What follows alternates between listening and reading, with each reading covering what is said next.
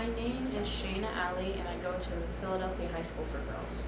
My experience with being part of the youth news team is that I've never experienced anything like this before. I've never been on the other side of the camera, behind the scenes. I've always been on the receiving end, watching others' news reports, and I wanted to figure out how that would be like, and this opportunity gave me that chance, and I've enjoyed it so far.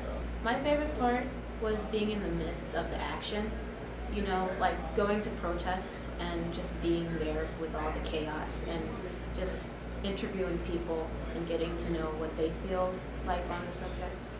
I've learned how to talk to people better.